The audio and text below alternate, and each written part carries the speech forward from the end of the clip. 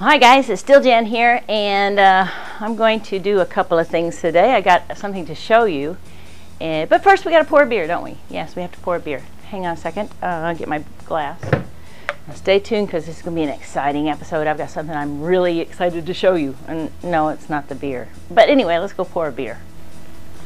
Today's beer is not in the kegerator. It is in the supplemental beer fridge because this needs to be a lot colder than my kegerator. I keep my kegerator at 46, and so I don't know what the temperature is in this fridge, but it's much lower. Today's beer is Muntons American Style Light Beer.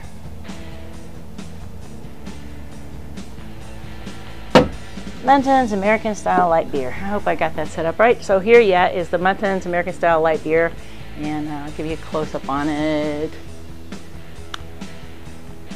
So you can see, very nice. Hang on, let me get the haze on the outside. Very nice, clear beer. Very beautiful.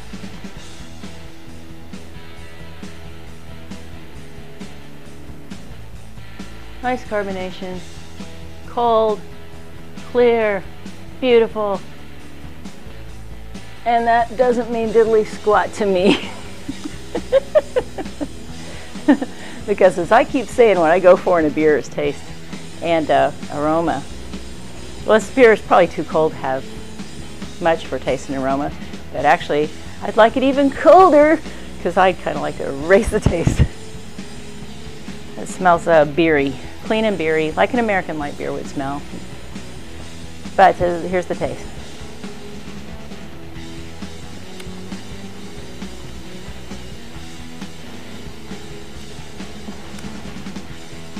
It's okay. It's a drinkable beer, but I'm going to tell you that if this is Muntons is made by in England, right? So they missed the mark a little bit on what an American style light beer tastes like. Oh, however, hang on a second. I'll be right back.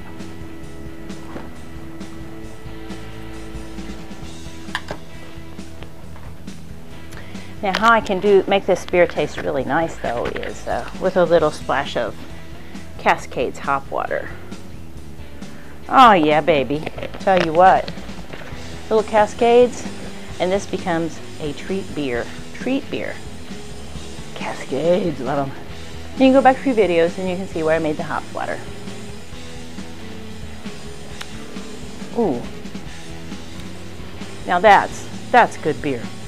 That's good beer. Now let's see what I actually brought you here to show you today. One second. Okay, you ready for it? You ready for it? Ready for this? Here we go. Boom! What is it, you say? Let's take a look.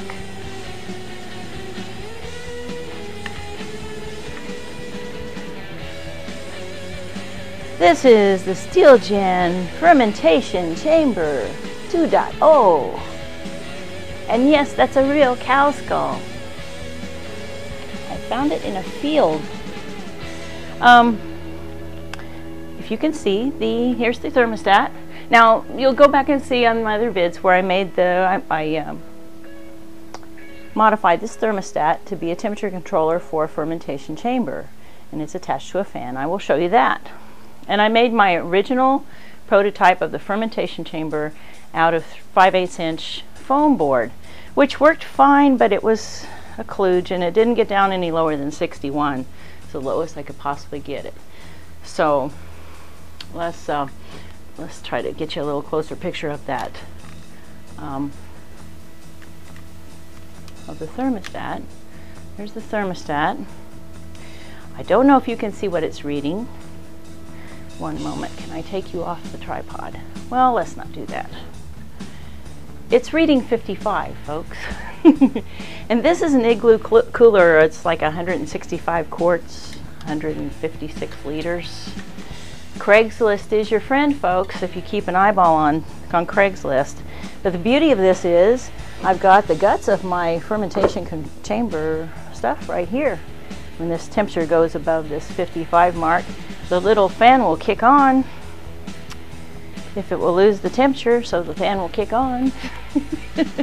This Igloo cooler just keeps its temperatures.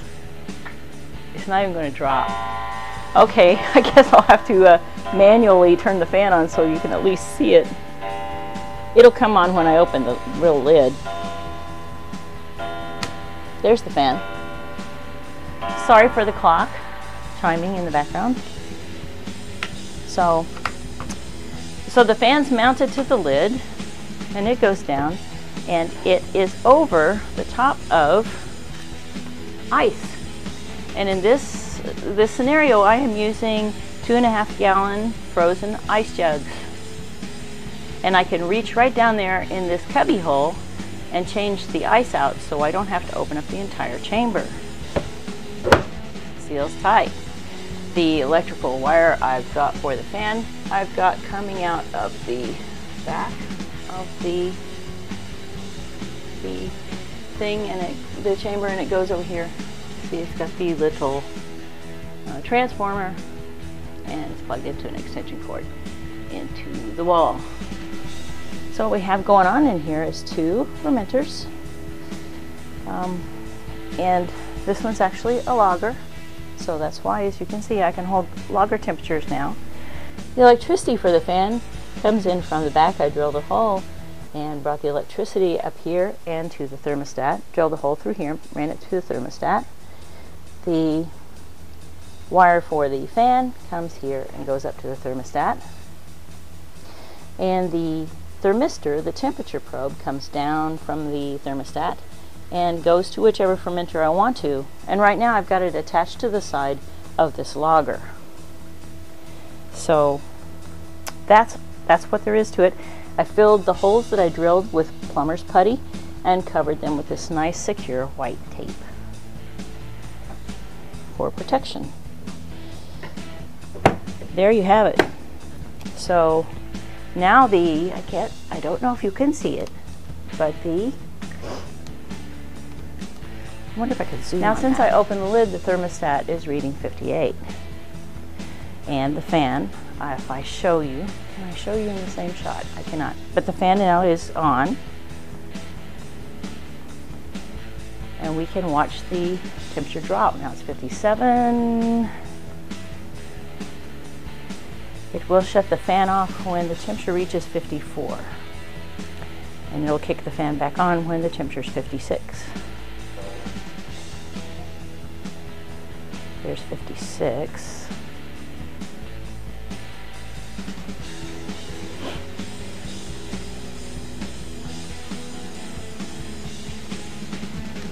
Guess I could prove to you that the fan is on. Oh, you can actually see the little light. Oh, let's just show. Show and tell.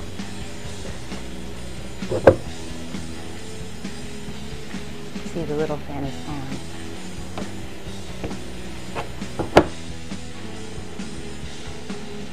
Back over to the thermostat. 57.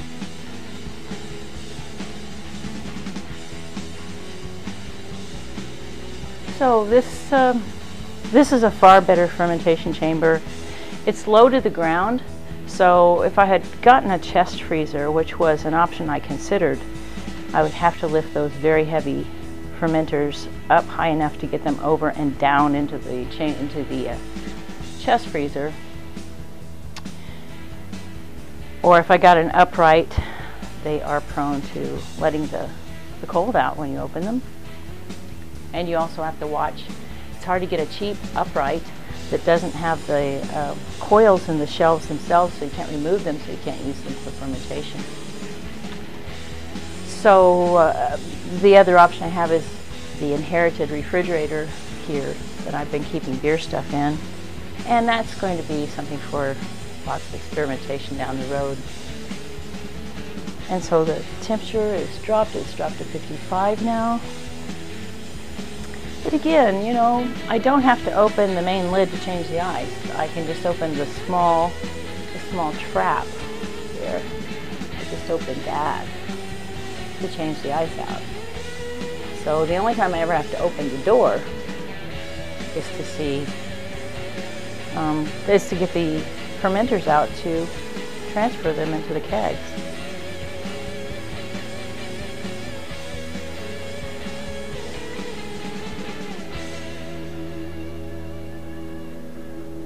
So we're waiting here for the temperature to drop to 54 and shut the fan off. But that's it. I'm very pleased with this. Again, Craigslist is your friend if you're looking for one of these.